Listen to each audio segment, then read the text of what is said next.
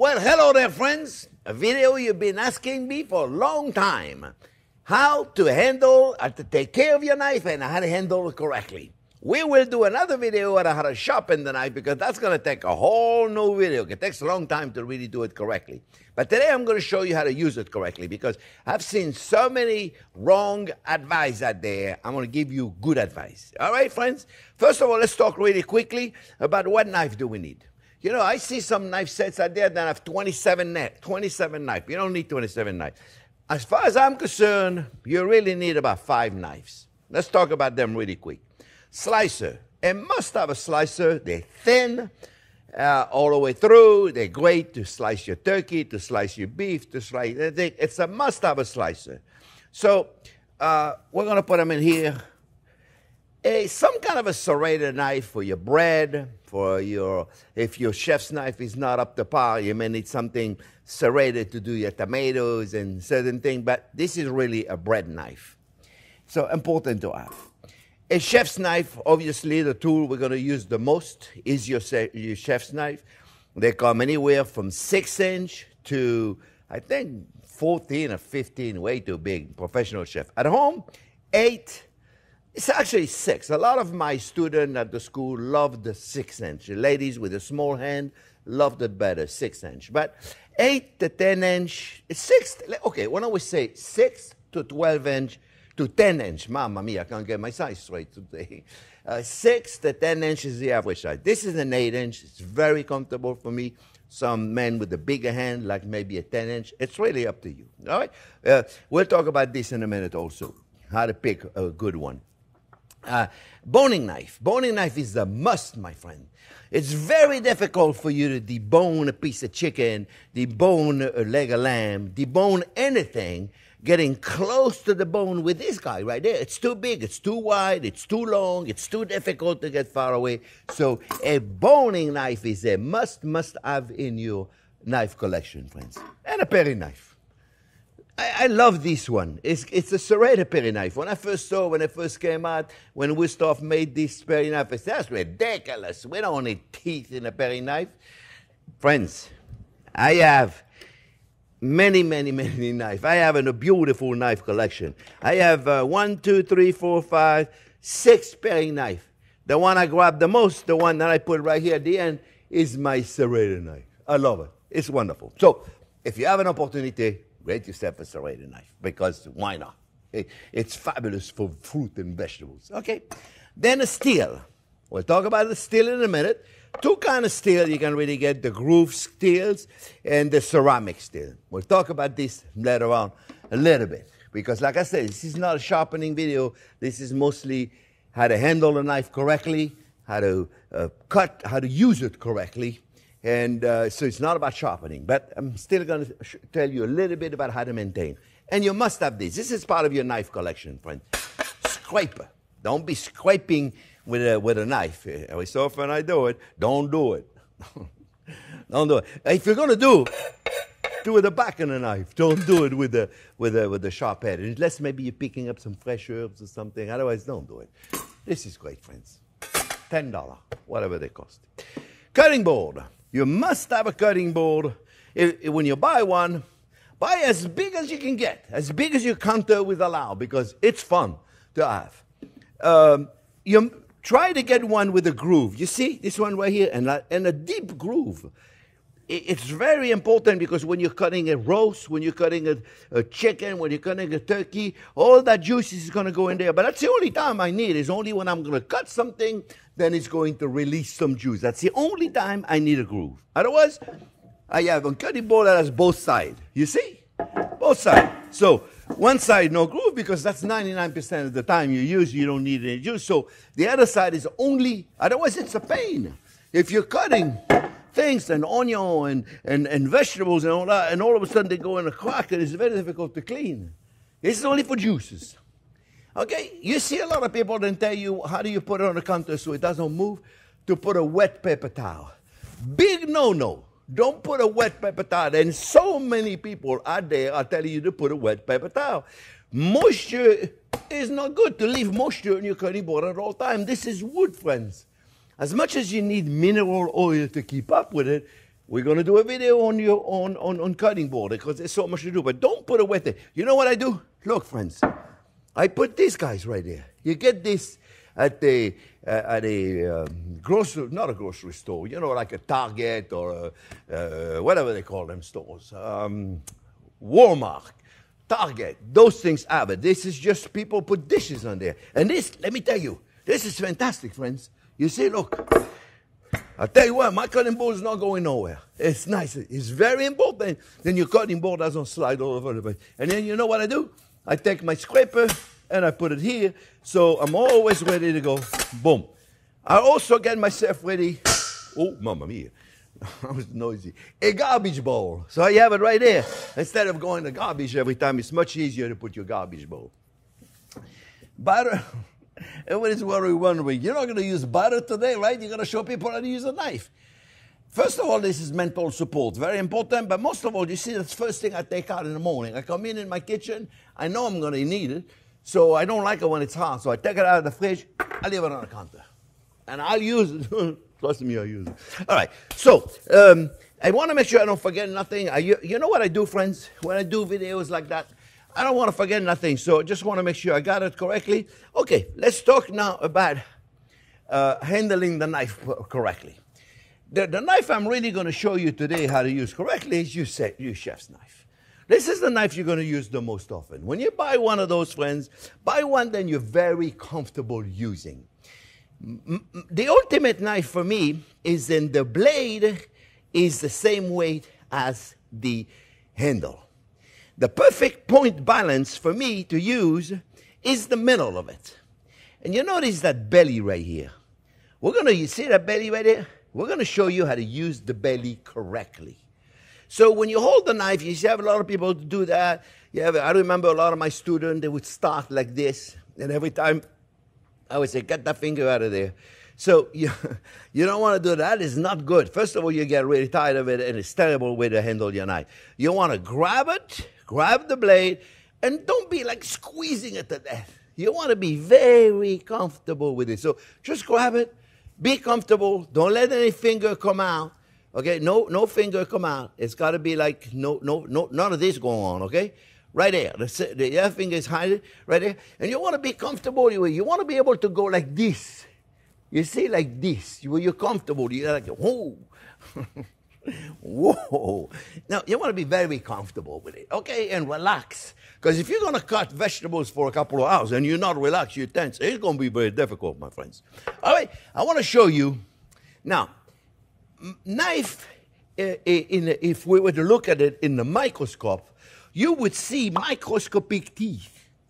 More of those teeth you have, smaller they are, and sharper your knife is going to be.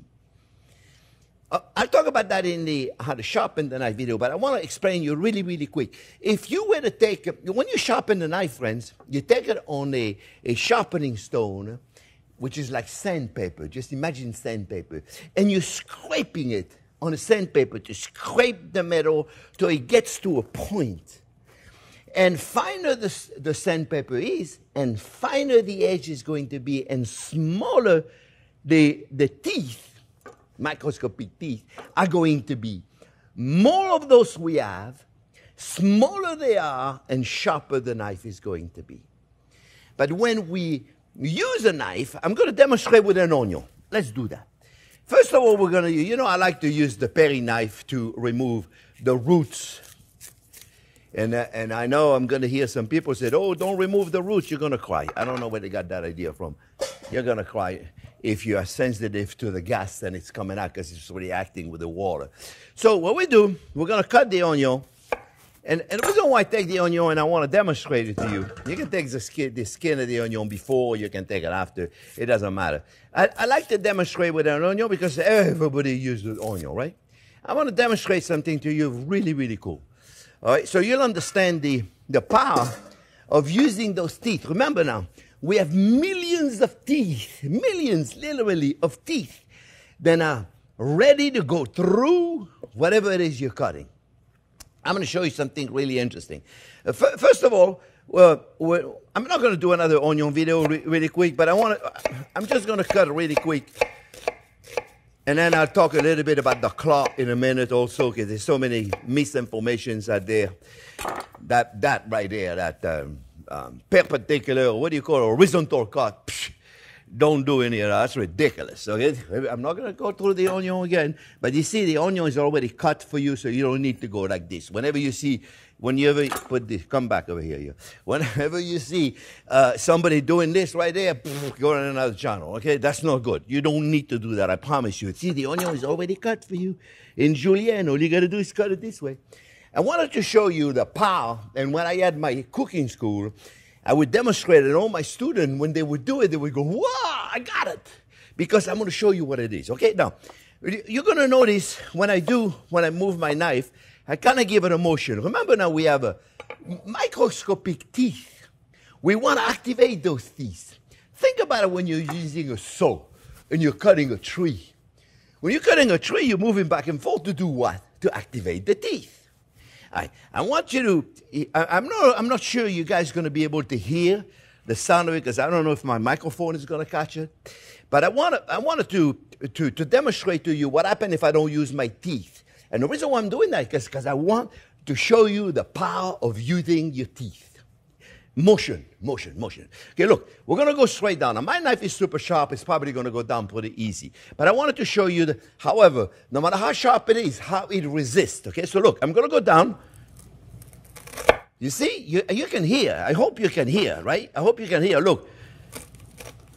And you see, and I'm pressing. Okay, I'm going through, yeah. Okay, now, I want you to see what happened when I use my motion. Okay, look, instead of going straight down, I'm going to use my motion. You see? Look, I don't even feel it going through. I don't even feel it. You see? Now, let's do it again really quick. Okay, so you understand the power of moving forward or backward. It's very important. Look, we're going to go down again, okay? We go down. Well, fine, you're cut. But now listen to this. You don't even feel it. Do this at home, friends. Do this. I'm just going to take this out of the way right now because this is not, like I said, this is not today's video. So I'm just going to remove this out of the cutting board. And the reason why I showed you this, I'll cut this side later. You know, I don't throw nothing away. I use everything. Right? And the reason why I wanted to show you this, friends, it was because it's very important. Whatever you cut, you're going to need to activate the teeth. Now, another thing that I see a lot of people do is claw. Oh, everything. Make a claw. The claw, I saw the other day this lady, she says she's cutting a celery. She says, always make a claw. So they go going over there, and the people are so uncomfortable making a claw because they don't really understand what it is. And she's cutting like this. A whole thing of celery, roughly cut the thing of celery with a claw. That is so dangerous. You're cutting something rough, you hold the celery at the end, friends. Okay, this is how you cut it at the end. Always give it a motion, though, remember, not like this. I mean, you can do this. But look, not much easier if you go forward or backward.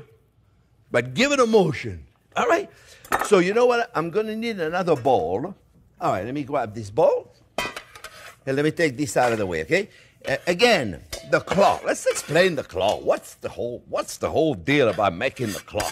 Very important, but only when you need it. So let me grab a piece of celery right there, and let's talk about that claw. Really important to get that close, I promise you. But why is it important? Let's cut this out. Boom. All right.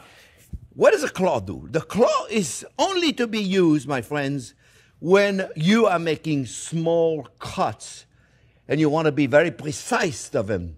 And like you're cutting mushroom, you're cutting onion, you're cutting celery. It doesn't matter what it is you cut when you want them to be small. Not when you're chopping, roughing. That's it. You don't use the claw. You only use the claw when.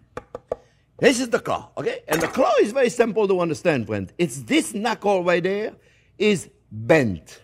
Okay, so what happened is the knife is against, the knife is against, and if you notice, as long as I go up, now your professional chef will tell you often they cut themselves here because they're not paying attention, they're talking, and all of a sudden they go a little too high and they cut themselves. But that's if the secret is to feel the cold of the knife and going up and down. So your hand, you can do this way or you can do this way. And the hand slightly move. And you see the knife is always on the first knuckle. It stays on the first knuckle the whole time. This is how you use the claw. Very simple, you see? So let's do a live one now. Live one. We're going to go in and we're going to go look. And now you notice my thumb pushes. My thumb pushes. But you notice the whole time, my knife is on the knuckle. So unless you are able to do this, friends, unless you are able to, you can do it so many different ways, but the whole idea is to make sure, sometimes I talk and I don't look what I'm doing, and people go, oh my God, you're going to cut yourself. No, as long as I feel the cold on my knuckle, I know I cannot hurt myself. That's the only time the claw makes sense to use, friends. So don't go out there and cut everything. I always see somebody cutting a rough onion with a claw on it. You don't need it. Okay, try to make it simple for you guys. All right, let me remove more stuff out of the cutting board. Okay, so far you're good, right? So the claw, let's talk a little bit real quick again about that claw thing. That claw thing. You see, like right here, this is about as big as I can handle with the claw comfortably. Otherwise, you'll have to just fly. And as a professional chef, you'll end up flying. You don't hold it anymore. Your claw is on top of your food. But you never let go. So I like it better when I can push with the thumb. And you never let go out of the contact of the knife, because otherwise you don't know where you are, and that's when you hurt yourself. All right, friends? I hope that I clarify a few things about the claw. And that's basically it, friends. When you have a tomato, then you have a trouble cutting. Okay, one quick little trick. We're going to go in. Let's put this right here. And if you notice, same deal as before. When you take the tomato, if you're trying to slice it and it doesn't slide too good, just move forward. You see, look. Forward, backward. Forward, backward. Forward, backward. You see? As long as you move it, as long as you give it a motion, you're good to go. It's really not difficult, I promise you. But be disciplined every time you do it, friends. All right, now, one more thing. Very important. One more thing. We're going to show you how to use the steel. Now, what happens is when you are sharpening your knife, now remember, sharpening your knife at home with a stone, if your knife is dull, could take you 45 minutes, 30 to 45 minutes. If you're not willing to spend the time to do it, and it's not that easy, I promise you. When I do my knife, I do them maybe twice a year, 3 times a year, I sharpen them, otherwise I just use my steel. If you don't want to spend the time doing it, in every city in the world, there is some man out there that is talented enough that can sharpen your knife. Go see a professional. Drop the knife, pick them up the next day, you got beautiful knife. All you need to do at that point is maintain them. You want to sharpen them at home? You get the stone, you want to commit 30 to 45 minutes to do all of your knife, go right ahead and do it. In the meantime, remember now, we have microscopic teeth. And what happens when we do this to our teeth? They bend on one way or another. If we do not realign those teeth, if we do not realign them straight, they're going to bend, and they're going to break. And what's going to happen? Now we're going to have a round edge. We're going to eliminate the point, and now we have a round edge. How do we bring it back? Now, if we have a round edge, you can use your steel all day long. It's not going to do anything. That's why it's most important. Every time you put your knife down 10, 15 times, get your steel and do it gently. So, at home, get comfortable. Okay, this is a ceramic steel. Ceramic, you have to be very gentle with it because it will remove teeth. And not just realign them, it will remove them if you do it too hard. So, my friends, it's very important if you have one of those, if you have a standard one, unless you really abuse and you use it too hard, this is safer. If you have one of those ceramic ones, be careful, or diamond one, they're very sharp, friend, and they will remove metal. So, the right way to use is to take the knife by the bolster all the way down to the tip, Most knife have an average of 15 to 22, 24% edge. So 90 degrees, 45 degrees, 20 degrees, somewhere around 20. You're never going to be quite exact. The right way to do this, friends, is to take the knife to the, at the bolster and go and pull it, but pull the shoulder. See, look, I'm pulling the shoulder. I'm not using this guy right there. This guy, that'd be the elbow. I'm moving the shoulder, so I'm keeping the angle straight. See, I go like this. Use your shoulder and go all the way down to the end. And then do the same on the other side. See? 1, 2. 1, 1, 1, 1. Very simple. You do this a few times, friends. Every time, and I promise you, you'll feel the knife, the edge come right back. Okay, so very simple, right? Now, when you see some chefs going like this, they're just trying to show off. As long as they do it very gently, they're not showing off. They just do it because they want to do it fast. The secret is to be very, look, I'm barely holding my knife. Barely holding it. See, very gently. Nothing wrong with doing it like that. As long as you're gentle. Now, if you see some guy doing it so hard, they're destroying their knife. Friends, I know there's a lot more to tell you about knife, but I wanted to make it as short as I possibly could. Remember, very important, we use the motion. That's why when you're using the rocking motion, right there, you're using the teeth. You see? You're using the teeth. And this is my favorite type of knife, the European knife, but you can use whatever you want, my friend. This is, I love that. This is a Western design, if you will, and I love it. It's very comfortable to use. Just learn to use it this way, and I hope you'll enjoy it. Friends, I hope you enjoyed this video. Thanks for watching. We'll see you in the next few days with another fantastic video.